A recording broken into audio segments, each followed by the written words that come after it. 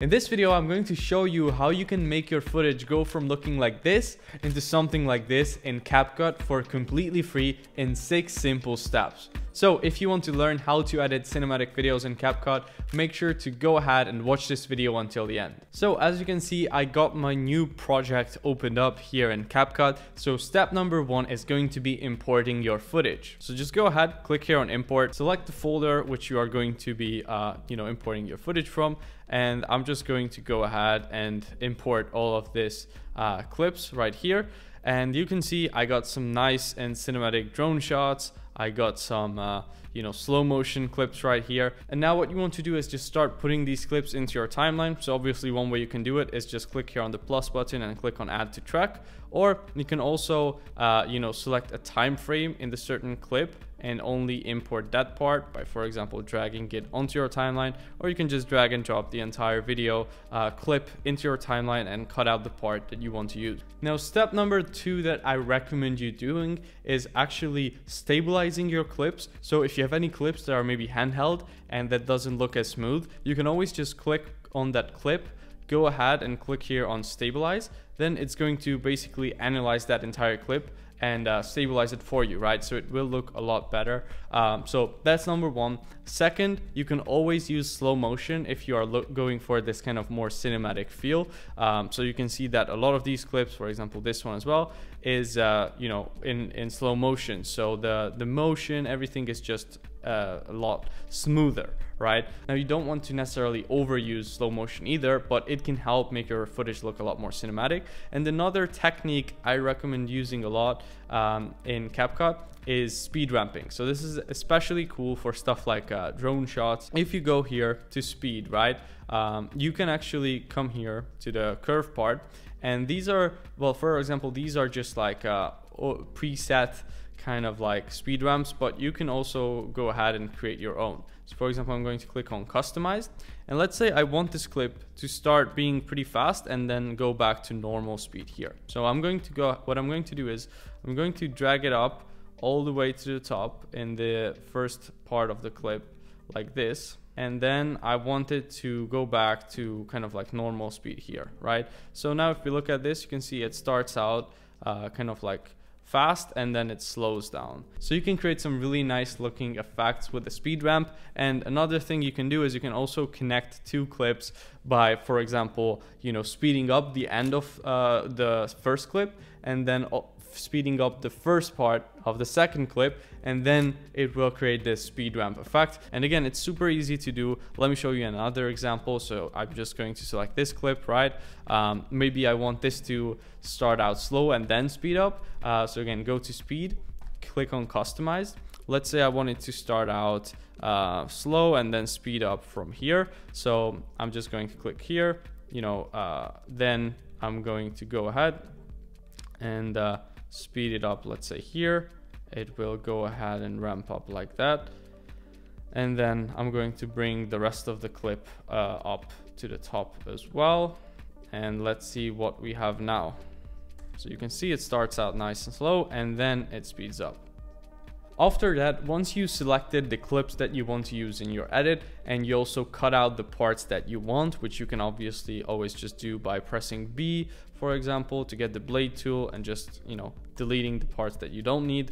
The next thing I recommend doing is adding music onto your clip. So music and sound effects can make or break your edit, and that's why you want to choose a song that fits the vibe that you are actually going for. And that actually brings us to the sponsor of this video, Epidemic Sound. So I have been using them for over 5 years at this point for all of my personal and my client projects as well. So whenever I need sound effects or music, I always go to them. They are a subscription-based platform where you just pay a small monthly fee and you get unlimited access and downloads to their huge library of amazing songs and sound effects. This year I partnered up with them to bring you an exclusive discount on their service where you will get access to their songs and sound effects for 2 months for completely free if you just sign up with the link in the description below. This discount is only valid for the personal plan and will only be available for the next 5 days, so hurry up and make sure you don't miss out. Go ahead again, click the link in the description, and thank you Epidemic for supporting the channel. So for example, I got this song right here from Epidemic Sounds,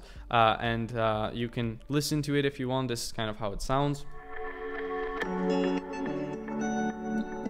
Pretty good, right? So you just want to lower it a little bit so it's not too loud. Let's just do it like this. And one thing that I actually really like about CapCut is that it has this like auto beat detection. So you can click it on this button where you see this little flag, and then AI under it. And then you can choose beats 1 or beats 2. Beats 2 is just going to detect more like beats in the song. And then you're actually going to be able to see the beats right in the music here. And if you want to edit to the beat, it makes it super simple. Like, let's just say I start out with this clip, right? And then I'm just going to do a cut, let's say at every second beat. So I'm just going to make the cuts here. Maybe I will upload a few more clips in here. Obviously, you could also match this up, like you don't have to cut exactly at every second beat, but let's just see what we got now.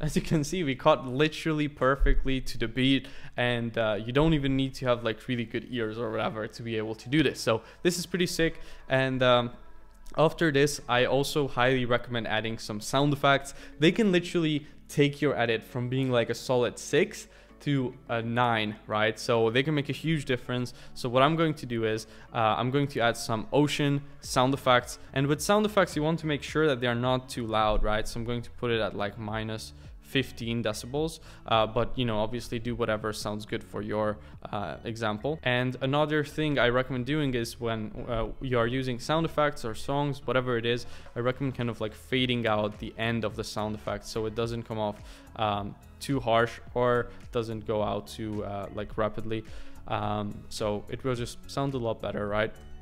So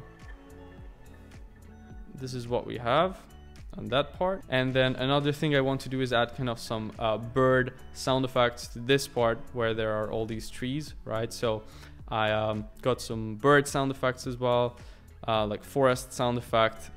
So I'm just going to put that over this part, for example. You can also use sound effects to introduce a new scene. So for example, you can see that I actually put in the forest sound effect before that clip would even come onto my screen, and this is going to allow me to subconsciously like introduce the viewer to a scenery change, because they will associate the sound of the birds and the forest with a different image than the picture of the city, for example, in this case, or this drone shot of the city. Another one I'm going to add is a wind sound effect. So basically, again, you can see all we are doing is pretty much replacing the original clips sounds, because obviously these are drone shots, so they didn't have any audio built in, but even if you had built-in audio, sometimes it's not going to be the best. So it can add a lot if you add some whooshes, if you add nature sounds, whatever it is that actually fits into your clip, right? If you're shooting something that has to do with fire, well, add in some fire sound effects and it's going to make it a whole lot better. All right, now after this, the next thing you want to do is add some coloring to your clips,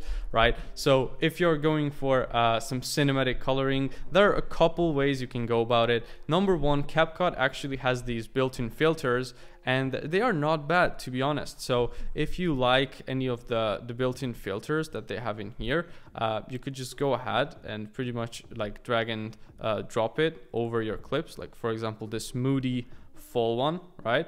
And pretty much everything that's under that layer is going to be affected by that color grade. And then if you click on it, you can adjust the intensity. So I don't want it to be that intense, right? But for example, something like this looks pretty nice. And if I wanted to do some more adjustments to it, I could also just add another like adjustment layer here. Pull it out across the clips I wanted to affect. And then I could come here to the curves, for example, and add some more contrast here by introducing an S curve. So yeah, just like this, I was able to add some more contrast, and it looks pretty good. It's a bit too contrasty now, but you get the whole idea. Another thing you can use is LUTs, and they are also great for color grading your footage quickly. So here's how you can use LUTs to do this.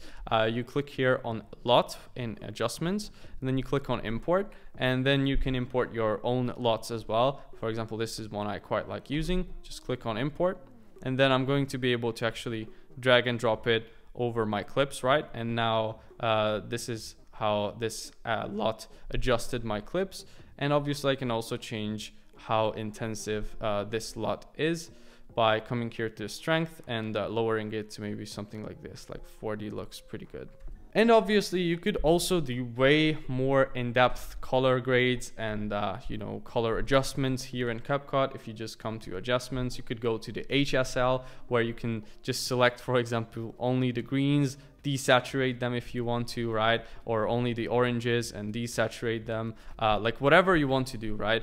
You can actually do quite a lot of adjustments in CapCut, which is really good, especially for a free software. But in this video, I'm not going to go too deep into the color adjustments, because probably the reason why you're using CapCut is because you want to just edit quickly and easily and not necessarily have to worry about, you know, color wheels and all of this stuff.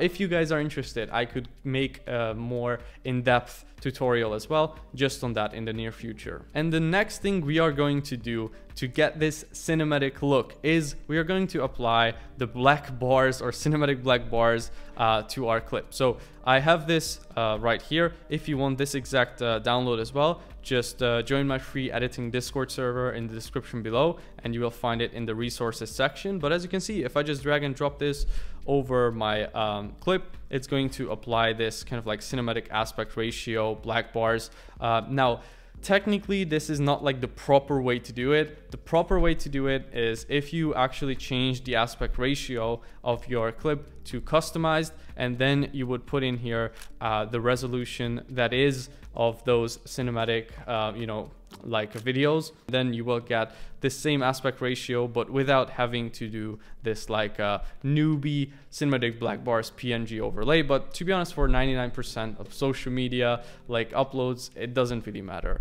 And then after you are done with your entire edit, you can just click here on export, obviously, select what you want to name your video, where you want to export it, and just click on export, and it's going to be ready now for uploading to social media or whatever it is that you want to use it for.